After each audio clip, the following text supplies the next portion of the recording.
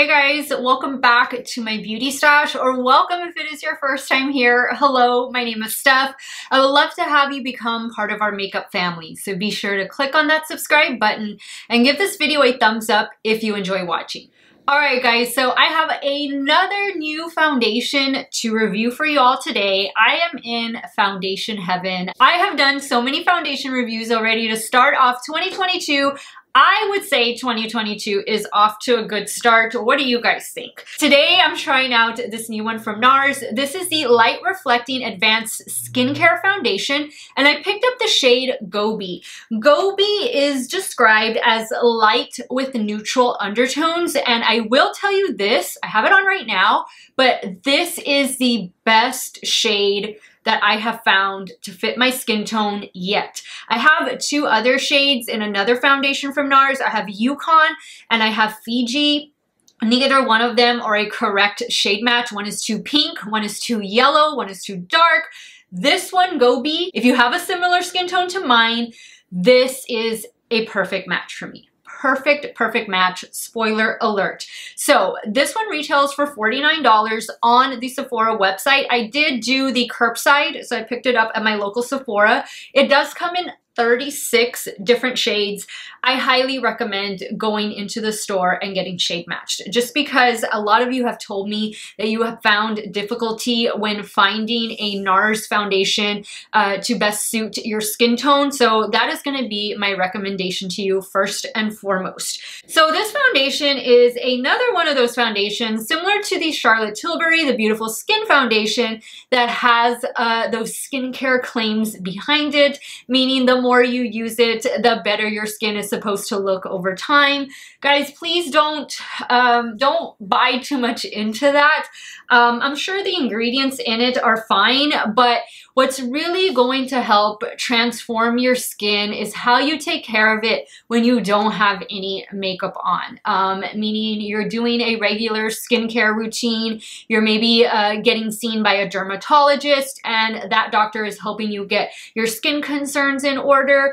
You're eating right, you're drinking your water, you're wearing your sunscreen, and you're just protecting your skin as best you can. Makeup, while it might have some amazing ingredients, it's not going to be transformative to your skin. You're not going to see a reduction in dark spots, in wrinkles, anything like that. Yes, we want what we put on our face to have good products, to be formulated with the cleanest products as possible, but makeup is not skincare, and it's not going to be that miracle worker for your skin. So I definitely want to say that, just because I've seen so many foundations coming out with those skincare claims, and I kind of wish they wouldn't do that, but I am not the owners of these companies. So let me give you some information about this new foundation from Nars. It says it's an advanced makeup skincare hybrid foundation with a natural finish. I love a natural finish to my foundation. It says that it's going to quickly blur and smooth while visibly improving skin's clarity over time. It is going to provide a medium coverage. It is buildable. I will tell you that right now. It is buildable. Of course, it's a liquid formulation. Some of the highlighted ingredients are biomimetic oat, I hope I pronounced that right, which visibly improves clarity by reducing the appearance of redness.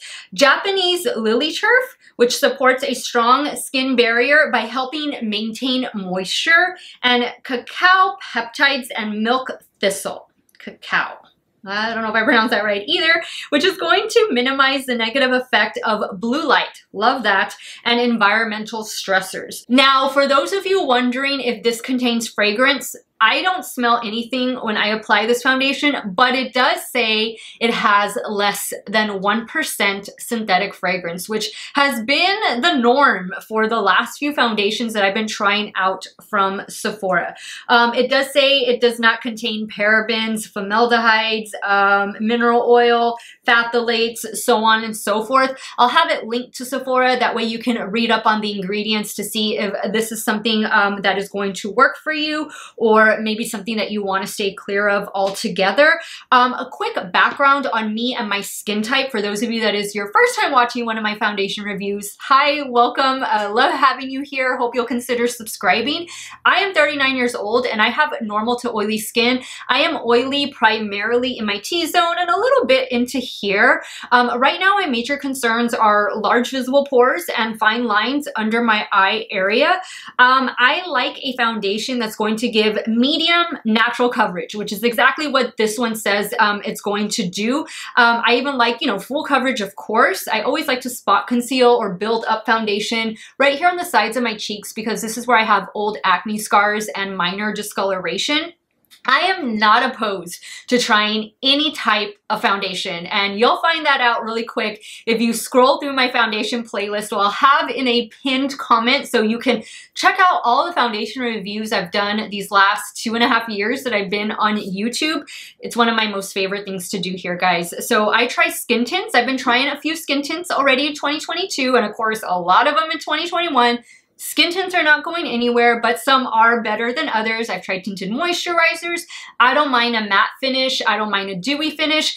I just want to have a nice, healthy glow to my skin with good coverage, and I want to pretty much stay matte in my T-zone, especially my nose, and then just glow everywhere else. So we're going to be giving this new one from Nars a 2-day, 10-hour wear test. On day 1, I will be wearing it by itself with no helping products, like no primer, no setting powder, no spot concealing, nothing like that. And then this is actually day 2 when I have it on, and obviously I have it on the way I would do my makeup on any given day. If you're wondering about the eye look, I did use the ColourPop new All Amethyst eyeshadow palette. This is a new drop over at Ulta Beauty. You guys saw this video go up already because these videos are going up both in the same day, just a few hours apart. So I'll definitely have this linked up above in case you want to check it out. In case you're curious about these looks I have going on, I did create 3 looks with this palette. And then of course, the rest of the makeup that I'm wearing, I will have it linked in the description box of today's video.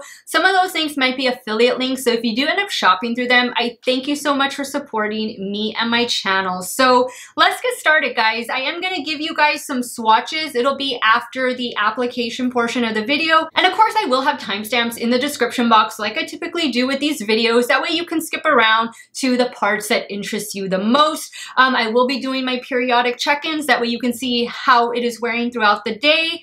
And that is pretty much it, guys. If y'all want to see the new Nars Light Reflecting Advanced Skincare Foundation in action, keep on watching.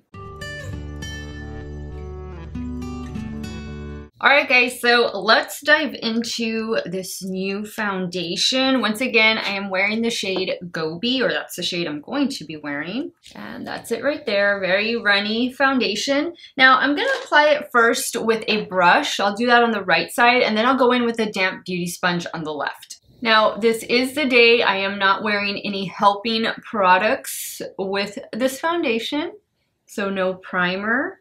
All I have on is my skincare, my sunscreen. That's about it. I'm using my BK Beauty 101 foundation brush. You guys know that's my favorite. So I think the shade is pretty good. Finally, I've struggled with matching myself to Nars foundations. And I have 2 right now. Well, it's the same one. It's just in 2 different shades. And it's, you'll see it in the swatch photo. And I actually did a little YouTube short, an Instagram reel where I feature those shades. Okay, so I'm liking the finish. It does say it's going to be medium buildable coverage with a natural finish. And that is exactly what I like in a foundation. Like, that's perfect. Now, of course, it has all those skincare claims, which we've already talked about that. Don't buy into all of them, guys. So this is a very thin formula, but I do see that it is providing decent coverage. I would say it's a true medium coverage. We'll build it up in a bit. I'm just making sure everything's pressed in. Okay, so let me take a closer look at it. I definitely see that natural almost like a dewy finish to it. I'm just pressing in. There's really no brush strokes, so it applied well with the foundation brush. And I'm gonna build it up right in here since I'm not gonna do any spot concealing, but I think it looks pretty good. So without. Okay, now I'm gonna use this damp sponge and I'm gonna take what I have left and start pressing it in over here. I'm not smelling anything, any scent. So definitely the sponge, I've already used up everything and I've only done like this top portion. Now I've tried the Sheer Glow foundation in the past and that just wasn't for me. I think I ended up returning it. I just didn't like it. So for those of you that enjoy that foundation but still want a little bit more coverage, this might be something that you want to check out. Because I remember that one being very minimal coverage. And maybe that was one of the reasons why I didn't like it. It's been a while that I don't try it. And I actually don't have a lot of Nars products in my stash. I have a corrector, which we're going to use today, an under eye corrector. And I have some lipsticks. That's about it. I've decluttered a lot from Nars. Okay, so definitely I had pumped out 2 more, like smaller pumps, and they're gone. So definitely recommend going in with a brush first and then maybe just using a damp sponge just to press everything in. Love the shade. I think the shade is the perfect match for me. Okay, so I'm gonna get a little bit more because the sides of my cheeks are the areas that I really want to spot conceal. So I'm gonna get some with the brush. And I'm just going to stipple that right in here and I'll go over it with the sponge right now.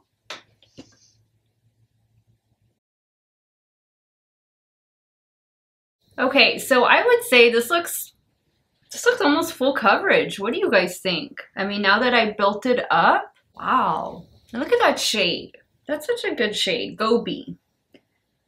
Okay, so now what I'm going to do is, this is the Nars corrector that I have. I have the lightest shade. It's the Radiant Creamy Corrector. So I'm just gonna add a little bit right here. I know I kind of covered it up with foundation, but that's okay. Now I do have a Nars concealer. It's the one in the pot, but I don't use it for concealing.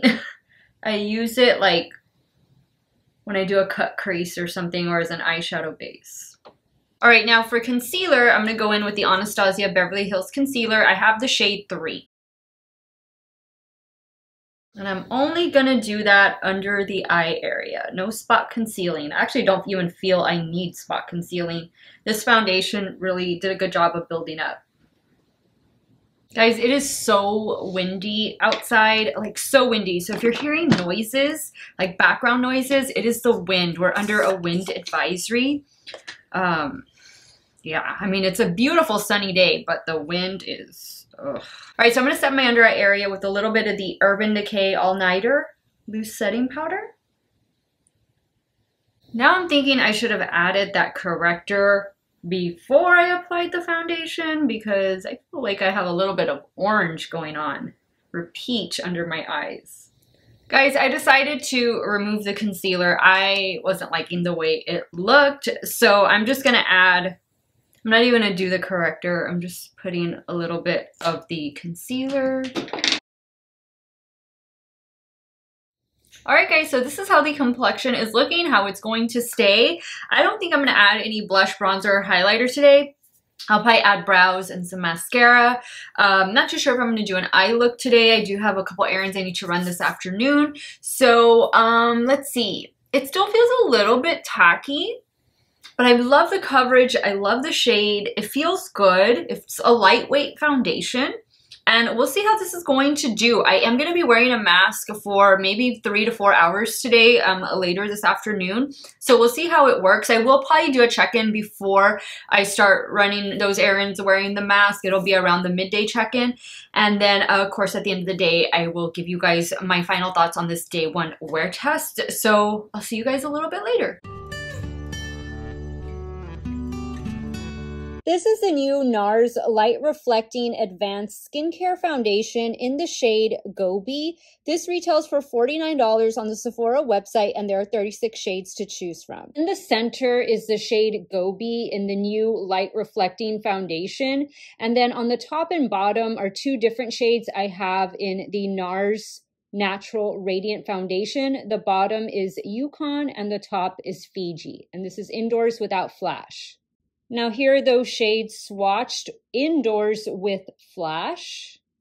And here's what those shades look like outdoors in natural lighting.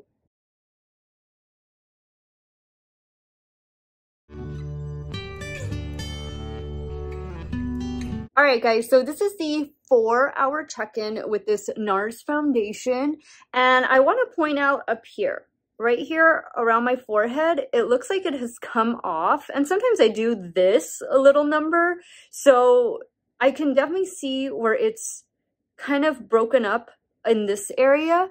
And right here around my nose, like it's already breaking apart. And even like right here, you can see my pores. Like I have large pores in through here, but you can see where it's already starting to break up. And like it feels like it's still a little bit tacky. Like I just feel like I can feel the foundation on my skin, if that makes any sense. Like it feels makeup-y. And I can definitely see where my oil is starting to come through on my forehead, on my nose. This isn't looking great right now, and it doesn't feel too great right now. It just feels like I need to set it. So I don't know how this is going to wear. I am fixing to go run my errands, and I'm going to be wearing a mask for like the next 3 hours. So I'm a little nervous for it, especially because I feel like it's already kind of coming off on my nose.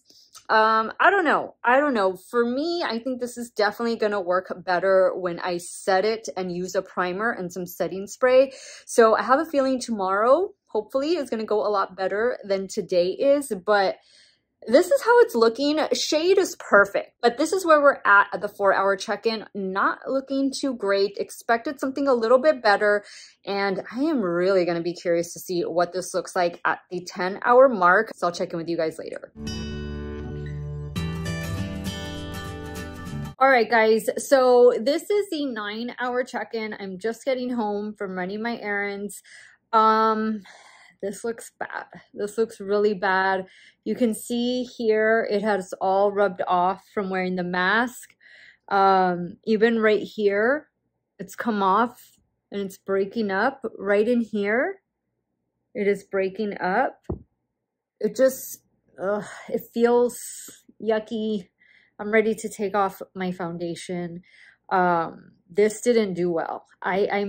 I have higher expectations for it tomorrow when I wear powder. Like all day, I just felt like I needed powder. Like this foundation for me and my normal to oily skin, it calls for powder. So I'm hoping that tomorrow it's going to perform a lot better. I am going to wear a primer and a setting spray as well. I'll probably do the rest of my makeup tomorrow. Just the traditional way that I would normally, you know, wear my makeup with bronzer and all that stuff. But right now, it's not looking good, like at all. It looks pretty bad. I feel like I need to go wash my face. So I'm going to end this wear test a little bit early. Also because I'm feeling a little funny. I don't want to say I'm coming down with anything, but my allergies have been, you know, acting up these last few days. And I feel like I just need to, you know, go take my Benadryl and call it an early night.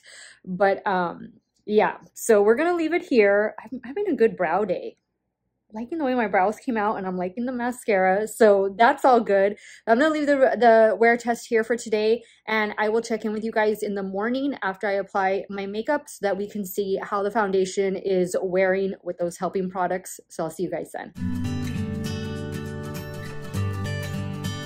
Good morning, guys. This is day 2 of me trying out the new one from Nars, and this is how the complexion is looking. What do you guys think? I think it looks really nice. So let me tell you what I went in with. I actually used 2 different primers. So I have this new one from One Size. Well, it's not new, it's new to me. This is the Secure the Blur Makeup Magnet Primer. So this is a mattifying primer. I did this right in this area up here, like on my T-zone, and right on my nose, like especially on my nose, a little bit on my chin, and then a little bit in this area right here, just because this foundation is definitely more of like a moisturizing foundation, a more kind of like a radiant foundation. So I kind of felt that my oil was starting to come through earlier than usual. So I'm hoping the primer is going to be able to help with that. And then the second primer I went in with is the new one from e.l.f. This is the Power Grip Primer. I primarily focus this on the perimeter of my face. And I did do a little bit on my chin, but more so like right out here in this area. So that's what I did as far as primer. For concealer, I'm not wearing concealer. I took the foundation up right up under my eyes. I put it on my eyelids. I mean, I put it everywhere. It has really good coverage. That's what I do like about this foundation, the coverage. And then I just set my under eye area and my T-zone with the Urban Decay All Nighter Loose Setting Powder. And then for the perimeter of my face, the Dior Backstage No Powder in the shade 1N.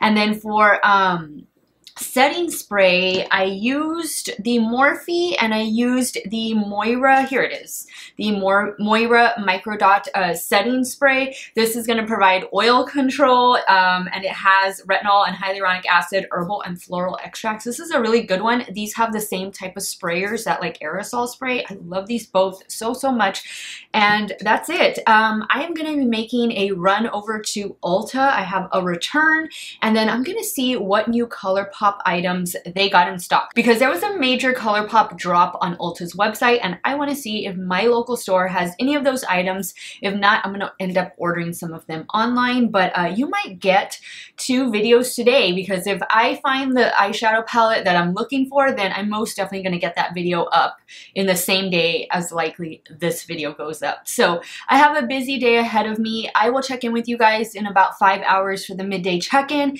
then of course at the end of this day to wrap up this 2-day 10-hour wear test with the new Nars Light Reflecting Advanced Skincare Foundation. Stay tuned.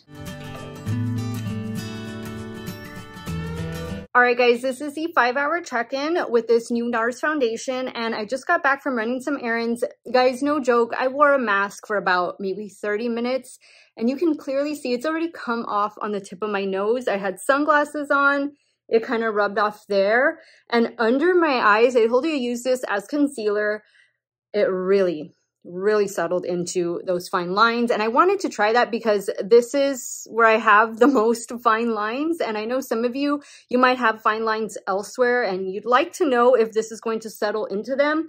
Well, it did. And I did powder it down to try and prevent that, but that didn't work out too great. I'm not very happy with it. I'm not really happy with it. The powder did set it, so it feels a lot better today than it did yesterday, but it just looks okay. I'll be back at the end of the day to wrap up this 2-day 10-hour wear test, and we'll see what it's looking like, guys. We'll see. All right, guys, we've come to the end of this 2-day 10-hour wear test with this new Nars Light Reflecting Foundation. This is how my complexion is looking. It doesn't look bad. You know, it doesn't look bad. Has it looked better with other foundations at this point? Yes. And I am going to compare. Y'all wanted me to compare this to the Charlotte Tilbury Beautiful Skin Foundation, as well as to the new reformulated Dior Forever Skin Glow Foundation. So I'll get to that in a minute.